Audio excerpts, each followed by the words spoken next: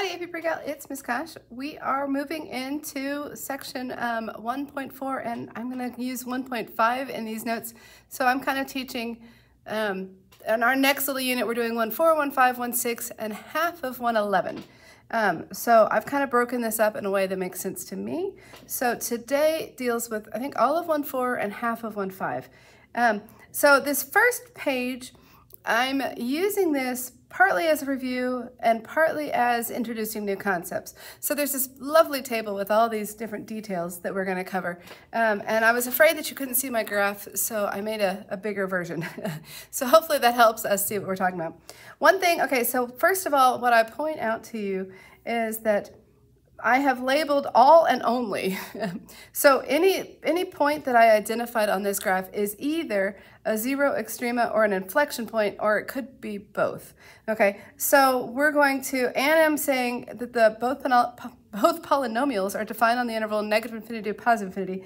So I said this in class, if it were easy for me to put arrows here, I would. And this pen has got to go. Let's try again. So if it were easy on Desmos for me to put arrows, I would, but that's what's kind of implied. And I'm telling you that there are, I wrote the directions so I can kind of do what I want.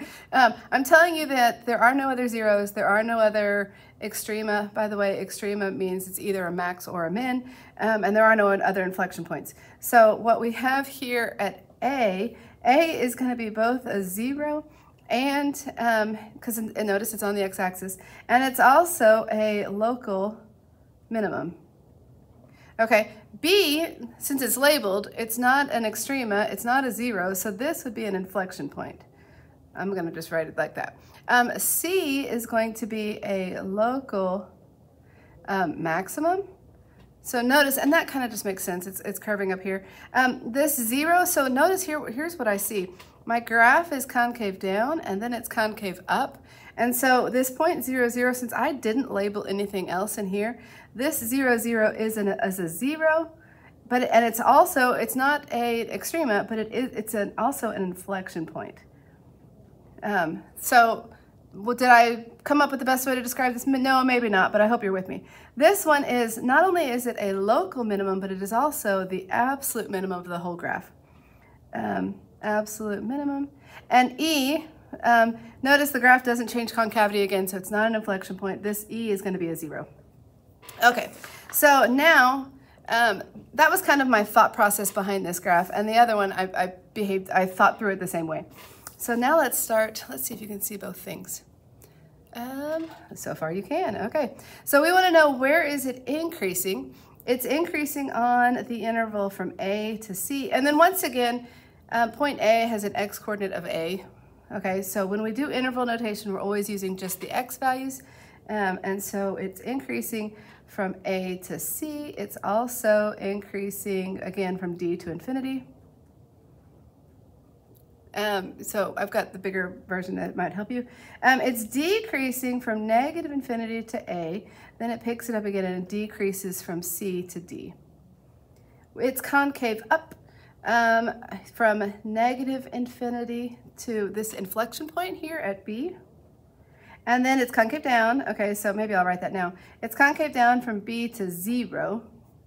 And then it's concave up again from 0 to infinity. Wasn't it concave down? So it was up, down, up. And there we go. Local maximum. So we had a local max. And when I wrote my answer key, I said at point C is its local max. You could, if you wanted to write it as a coordinate, it's the point. Did I call this polynomial f or? I did not. Let's say that I called this one f of x and I called this one g of x. Okay, if I want to label that point as a coordinate, what's happening is it's the point c comma f of c. Okay, so I'm calling it point C because there we go, but if I wanted to give it an x and a y coordinate, the y coordinate is f of c. Anyway, there we go. The local minimum, was a little overly complicated. The local minimum we already labeled here. We have points A and D are both local minimum, but this is, not only is it a local minimum, it's also an absolute minimum. And so point D You know what? This pen is really powerful.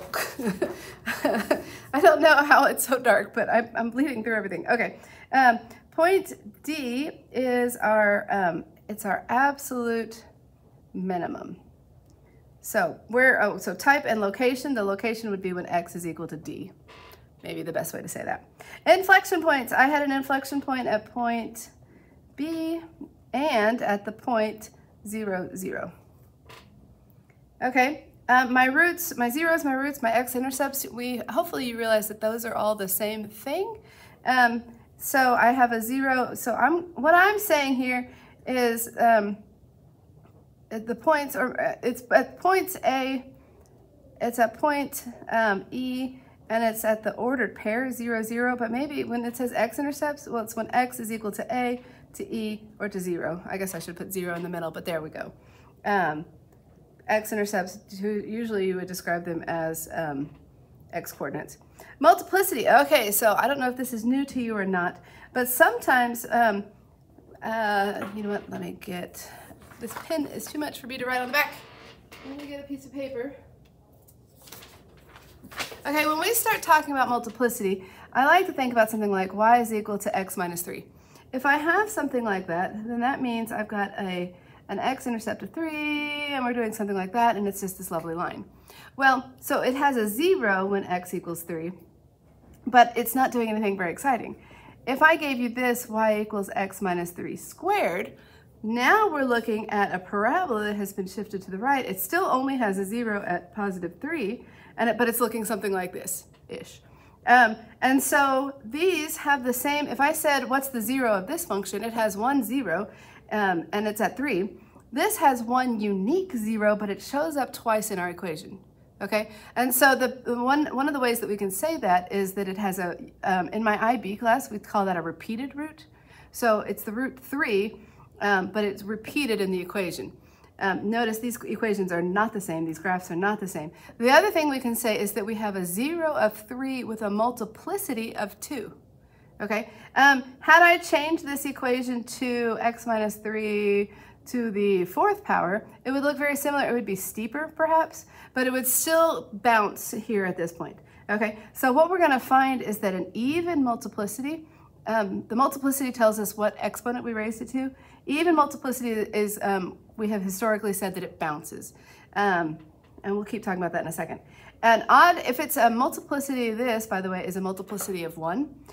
We would say that when it's a multiplicity of 1, it just passes through that point. If it is an odd multiplicity, x minus 3 cubed, so once again, this still only has 3 as my 0, but now we are doing something like this. And so I would call this, so this one I would call a bounce. This one I would say it passes through. This one I would say it bends there at that value with a multiplicity. It's an odd multiplicity greater than 1. I think, did they call it a wiggle in the Algebra 2 classes at my school? I don't know, if you could say wiggle, that's fine. I get what you're talking about. And so that's what we're talking about when we look at the multiplicity of these zeros. So coming back here,